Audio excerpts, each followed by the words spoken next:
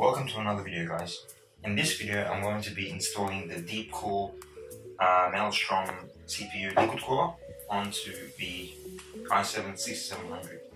It is a 9k CPU and I basically bought this liquid cooler only for the aesthetics. Hopefully it will help a little bit in thermals, but I don't really need it anyways. The stock cooler was pretty good in the first place. So again, it's just for aesthetics. I do believe it's going to make my build look a lot better. So I'll just show you the inside of the case right now, how it looks, and then I'll go into what's in the box of the Deepcool Maelstrom 120k. So this is my build right now.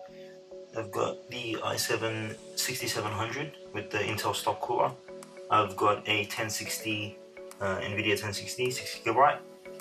I've got a 240GB SSD. I've got a MSI H170 Gaming M3 motherboard, 16GB of Corsair DDR4 memory, and a 2TB hard drive hiding behind there.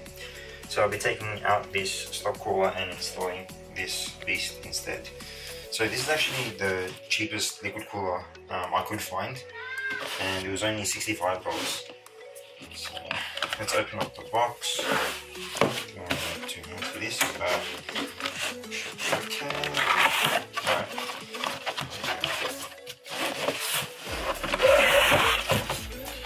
Okay, so inside we've got the fan. So that's inside there.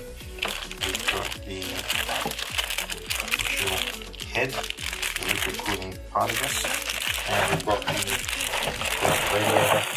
the radiator right here. So let's just put these aside. Cool.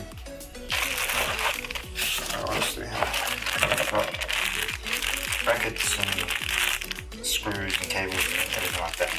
So I need to swap through all that. And earlier before I put these two wipes, they're like alcoholic wipes, so I'm going to wipe off the thermal paste that came with the stock cooler on there, so I can put on the fresh paste that's already on the back of this right there, as you can see. Okay. So I'll give you a quick overview of the parts. We've got the bracket over here. I'm using the parts for the LGA 1151 because that's the motherboard that I've got. And then we've got the radiator screws over here. That's the radiator itself with the CPU head cooler. And then the fan screws. And then these are like the brackets that you hold onto the CPU head over here. So I'll put those all together for you now. So I attach these screws onto the bracket, and then you just place it onto the back of the case, the motherboard, like so. Just move that cable out of the way. Right, that's in the back. And then and then I got the two other brackets, and I screwed them onto both sides of the liquid cooler head. And then now we're just going to put this onto the CPU, and then screw it on with these nuts, I guess. Alright, so before I install the CPU cooler, I've got to take out obviously the old one. So I'll be doing that now.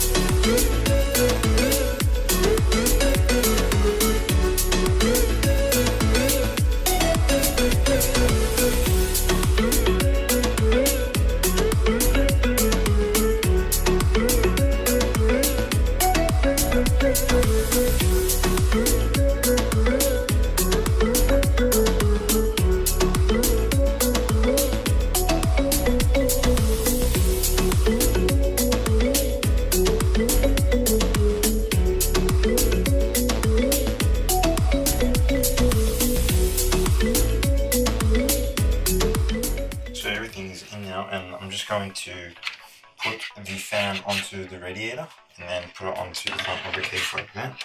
So it will be pulling in the air from outside of the case inwards and cooling the radiator. I'm using the screws that came in this that says fan, these really long screws, so then they'll go through the case holes and then all the way through to the fan and the radiator, holding everything together. So I'll get that done now. Alright, so everything's pretty much installed. The pump header is installed, the radiator and the fan is installed. I've routed the cable out through the back for the fan. And then I've taken it out from here and I'm going to plug it into the system fan 3. Like, I think I would need 2 hands for this.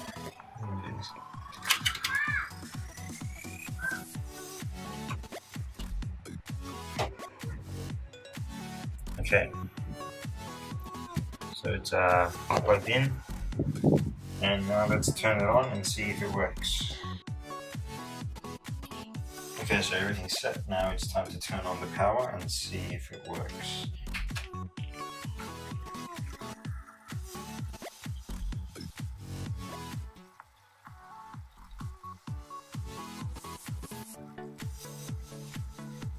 Okay, you hit a lot of liquid. I'm not sure if that's normal, but it's blinking.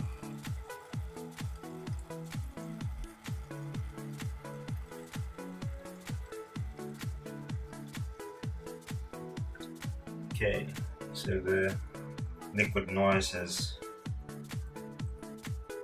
settled down now. I can't really hear anything too much. Alright, it's looking cool. Let's see if so it's pulling, sucking air in. It's breathing.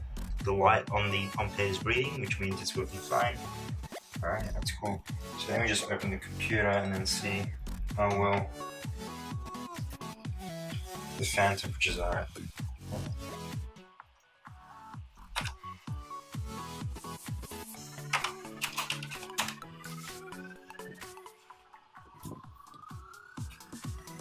Cable not connected. That's connected. I've got a cable connection.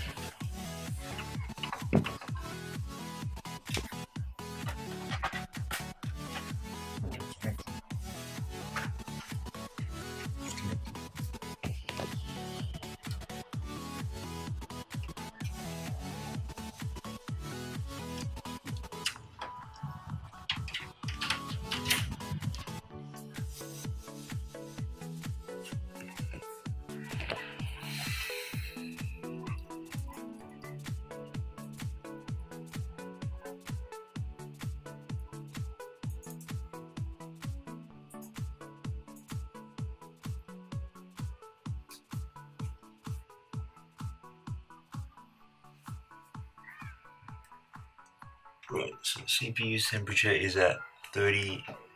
Oh, you can't. Too much light. Right. So CPU temperature is at 33 degrees, 39, 44. So I don't really think it's affecting the CPU temperature too much. It's pretty much the same, but I reckon the build looks a lot better already. There's no ugly Intel blue logo. It's a nice Deepcool logo. Adds a little bit of light. So thanks for watching, guys. I reckon this was $65 well spent. It really did improve my system. I'll also be doing more enhancements to it. I'll be putting better fans into it, RGB fan maybe, or purple fans, because I like to have that purple and red setup theme. My next video will be on the Corsair Strafe RGB keyboard right over there. I've done a review. I'll be doing a review on it, so I'll be giving my thoughts on that. So stick around. Leave a like if you enjoyed this video or you got something from it, and leave a subscribe, because I'm really low on subscribers right now, and it will really help me to grow my channel. So have a nice time, guys, and see you in the next video.